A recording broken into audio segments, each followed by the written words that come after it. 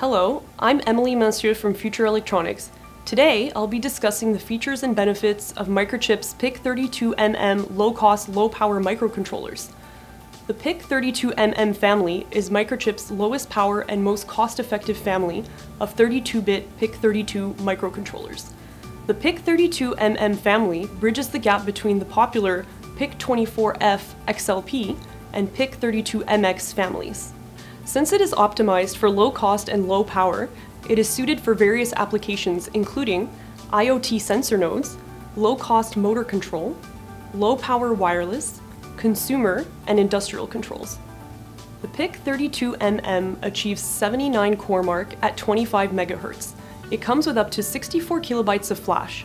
The low-voltage retention mode is 500 nanoamps, while the standby mode is 5 microamps.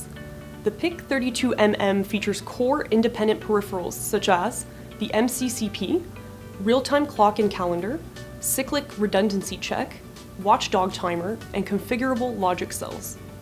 Applications such as solar battery chargers, USB battery chargers, and LED drivers are well suited to take advantage of the core-independent peripherals of this device. We will now look at a design example using the PIC32MM peripherals to drive an LED. A simple application would be to implement a luminaire which turns on when it gets dark. A light sensor will provide an analog signal to the ADC and analog comparator block.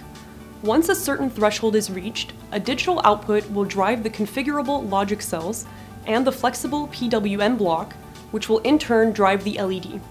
All this can be done independently once the core initializes the threshold values in the peripherals. A developer can also use the UART peripherals to control the unit remotely.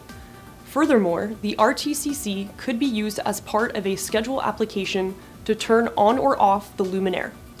In summary, the PIC32MM is focused on applications that need low cost and low power.